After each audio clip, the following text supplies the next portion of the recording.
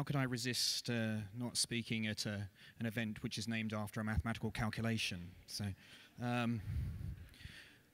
when I was at school, I was very frustrated by the fact that we had to make choices in what we wanted to study. Either you could study Shakespeare or the second law of thermodynamics, or Rubens or relativity, or Debussy or DNA. It was art or science. And I was deeply frustrated by this fact that we had to somehow choose between the two. And I really felt it was, in some sense, a false dichotomy.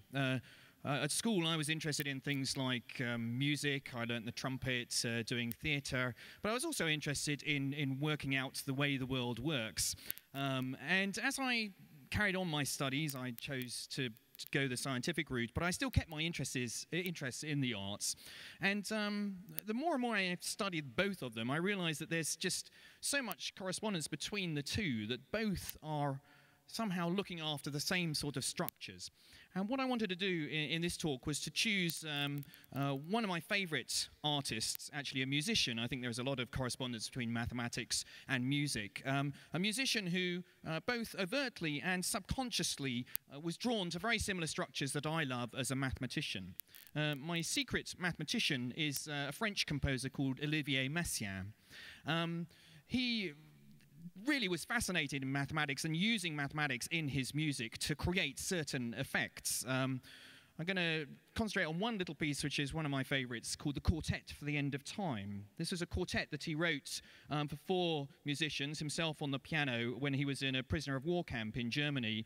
There was also a clarinetist, a violinist, and a cellist. And he wrote this piece, and in the first movement, Liturgie de Crystal, he wanted to create a sense of timelessness in this piece. And to do this, he actually used some very important numbers in mathematics called prime numbers. These are the indivisible numbers, ones you can't divide, numbers like 7 or 17. And he used them very effectively to create this sense of timelessness. So I'm going to play you the piece in a little bit, but the opening, it starts actually a connection with one of the other talks. Messiaen was obsessed with birdsong, not pigeons. I think he found them rather boring sort of sound, but he used a lot of bird sounds in his music. So when the piece starts, you're going to hear the clarinet and the violin exchanging bird sounds. But it's in the piano piece where you hear him using the mathematics to create this sense of timelessness. So what he does is to use 2 prime numbers, the number 17 and the number 29. And these are used in 2 different ways. So he has a rhythm sequence which was repeated every 17 notes. But the harmonic sequence only repeats itself after 29 notes.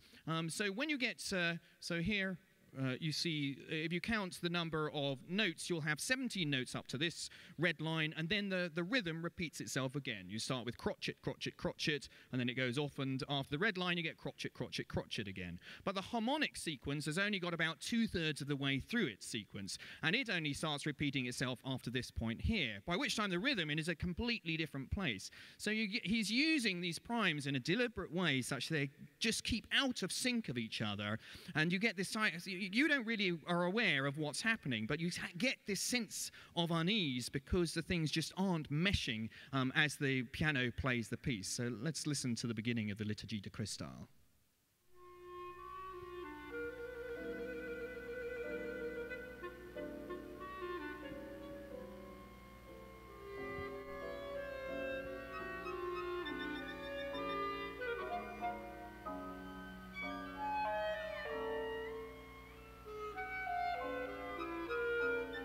So the rhythm is beginning to repeat itself, but the harmonic sequence in the piano is still working its way through its 29 notes.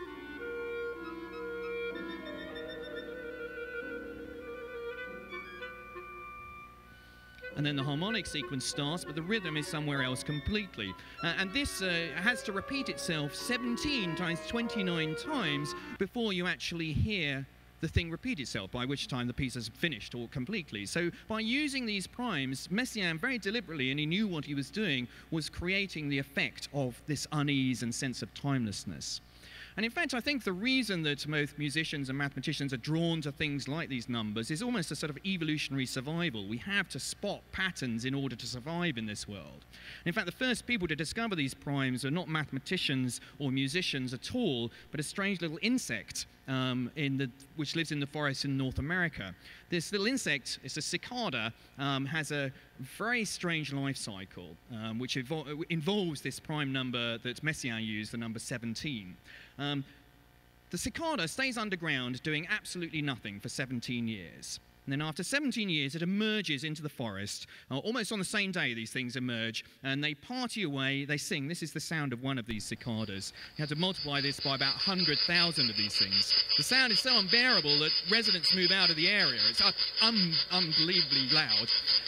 The cicadas eat the trees, they mate, they lay eggs, and then after about 6 weeks, they all die, and the forest goes quiet again for another 17 years before the next brood appears from the ground.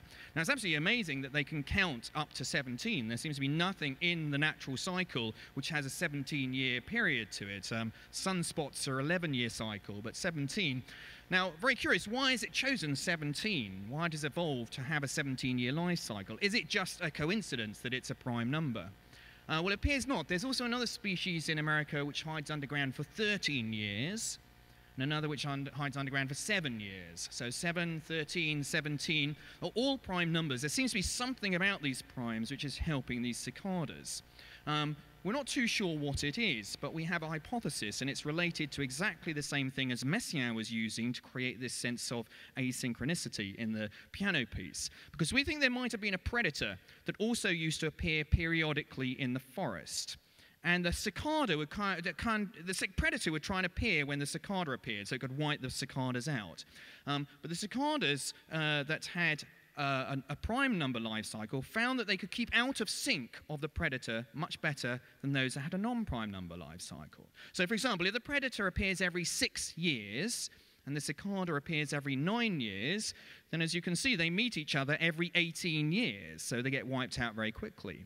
If the cicada appears every 8 years, it does a little bit better, it gets to year 24, but if it appears every 7 years, then actually it does a lot better. It has the same idea as the rhythm and the harmony in the Messiaen.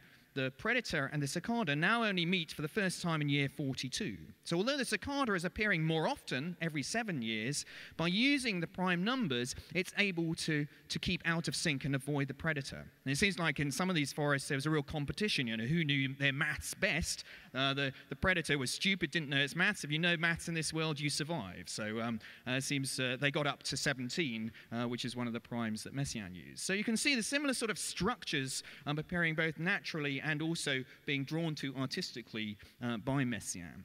Now, interestingly, Messiaen knew his maths, and he very deliberately chose those primes in order to create this effect. But what I think is really striking is that very often an artist or a musician will be drawn to structures almost intuitively, subconsciously, aesthetically, because they feel there's something nice about them, which retrospectively have some incredible mathematical significance. And this happened to Messiaen in particular. He was one of the composers who used the 12-tone system that Schoenberg developed, trying to throw away sort of tonal music, making every 12 notes of the chromatic scale have an equal importance. And what you would do is you do a permutation of these 12 notes to create a 12-tone row.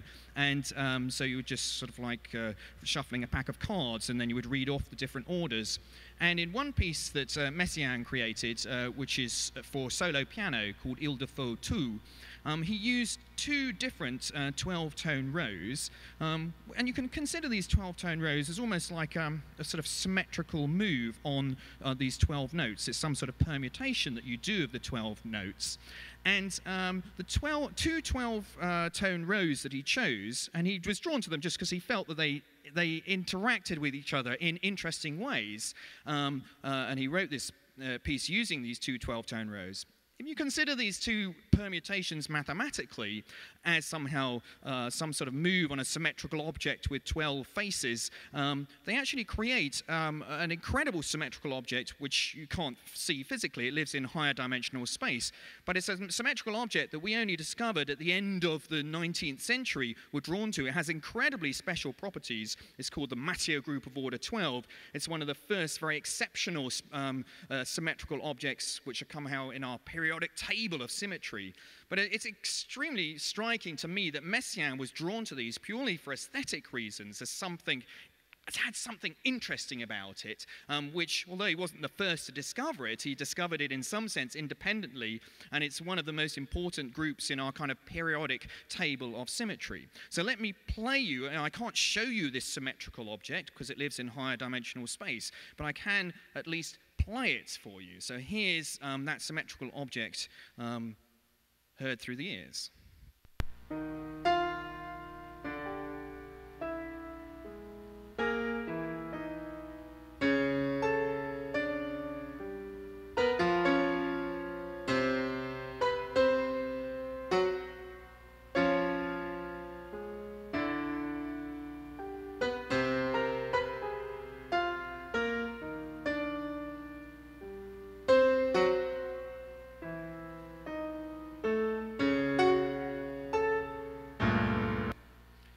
I must admit, I prefer the mathematical version of it than the musical one, but that's, I think it illustrates how an artist will be drawn to things that I'm fascinated in just from a purely mathematical point of view.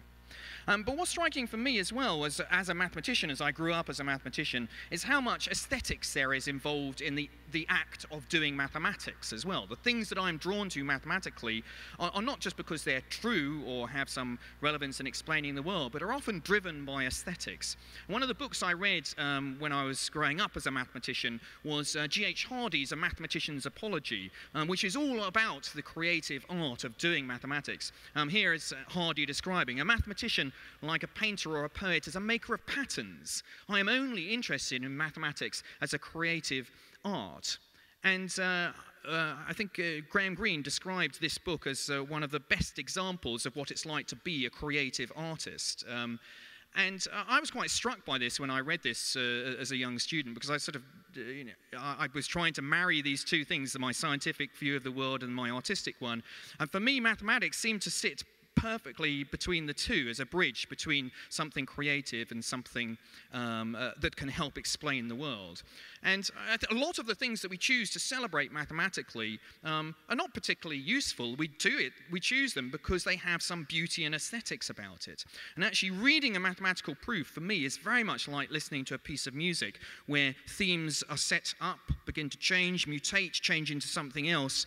One of my favorite theorems is this one due to Pierre de Fermat, a famous mathematician from 300 years ago. He showed that every prime number, which if you divide it by 4 has remainder 1, that prime number, there are infinitely many of them, can always be written as 2 square numbers added together.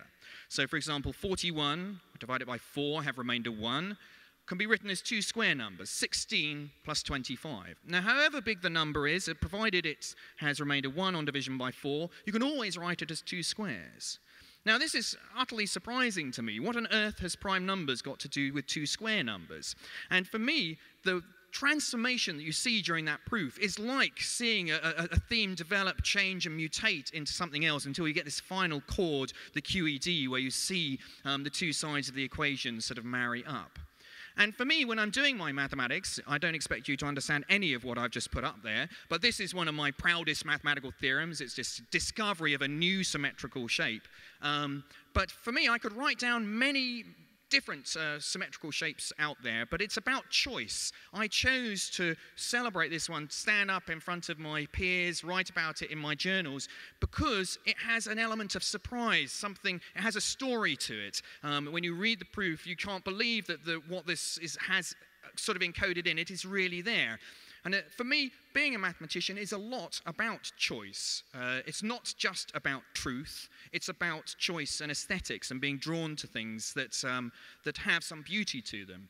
And what's exciting is that very often that leads on to something which can be very useful. The primes that Fermat explored are actually now the key to the codes that are used on the internet. Fermat wasn't interested in that at all. He'd be very surprised, I think, to discover that.